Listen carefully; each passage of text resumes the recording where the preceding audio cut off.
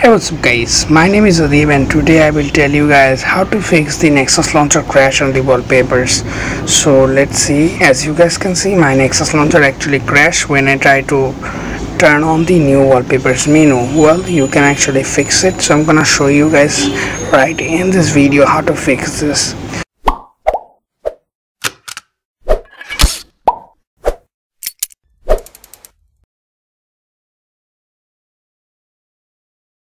To fix this, you will just need a APK file, so just install up that. I will give a link to download that, so I'm gonna show you guys this one, Wallpaper Picker Wallpaper Picker Google Prebuild.apk. I will leave a link. It's only 2.22 megabyte, and while installing it, it may show you unknown sources error. If you are installing APK for the first time, just go on settings, then security, and enable unknown sources, and then install up this.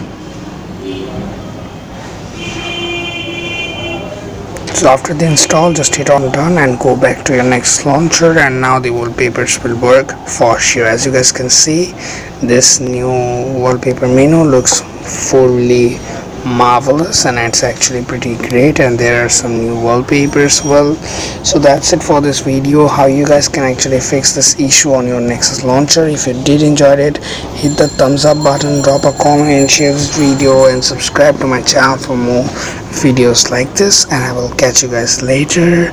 It's me Adib signing off. Bye bye now.